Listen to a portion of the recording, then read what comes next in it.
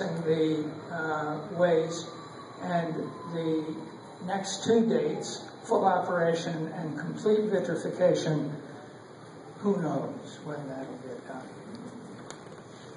Okay, so I'm going to talk to you about groundwater plumes for a minute.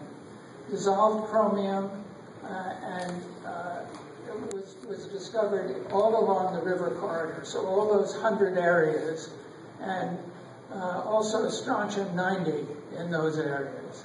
Nitrate, tritium, technetium, and uranium are groundwater problems in the both 100 and 300 areas. Here's the 300 area in 2007.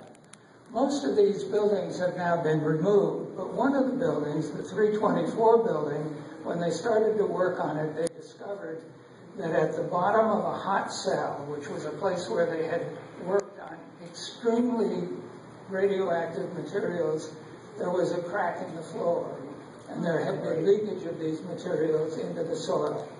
So, and I only bring this, I mean, this is just one of a series of things that keep being discovered that make the cleanup process enormously more complicated than it appeared at first. And even at first, it seemed terribly complicated. Here's one of the many maps of the groundwater plume, obviously originating in the 200 area, but working its way southeast.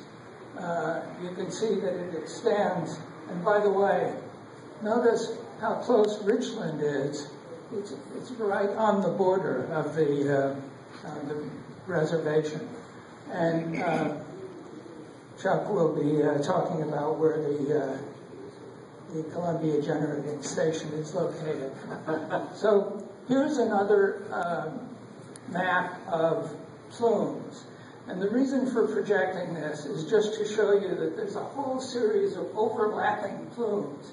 So in many places there are 2 or 3 or more components to the toxic contamination of the soil.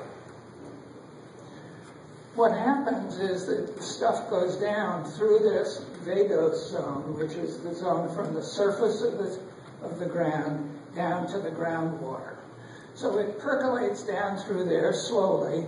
Different components of the contamination move at different rates, and obviously the amount of rainwater determines how much flow there is through this vadose zone. But it gets down to the groundwater level, and important to know that as it works its way into the toward the river, this zone here doesn't just flow this way. When the river is very high, the flow is in the reverse direction. So it's going back and forth through this, part of it is called a periodically re-wetted zone.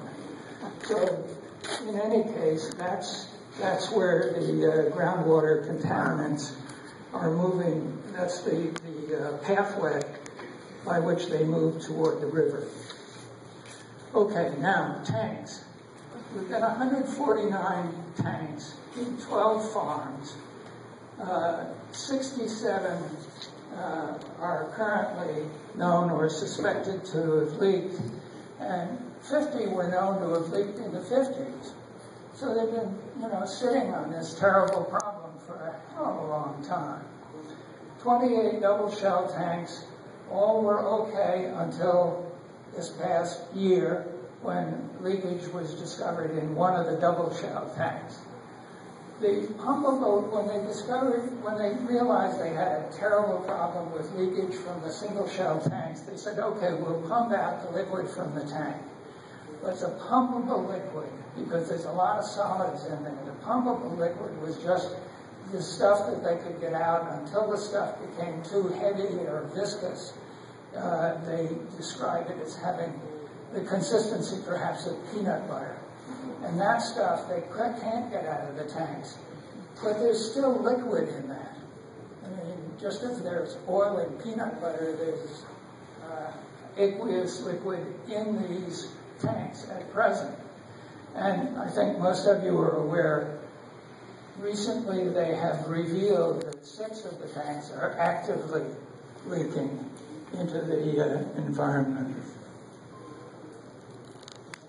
Here is a picture of a 530-gallon tank. The double shell tanks are about twice this size. They range up to 1.2 million gallons. This shows the complexity of the tank farm site. So there's a lot of piping connecting. This is the sea farm, and there are 16 tanks under the ground there. This is the place where they're doing the most active work to try to get the tanks actually empty.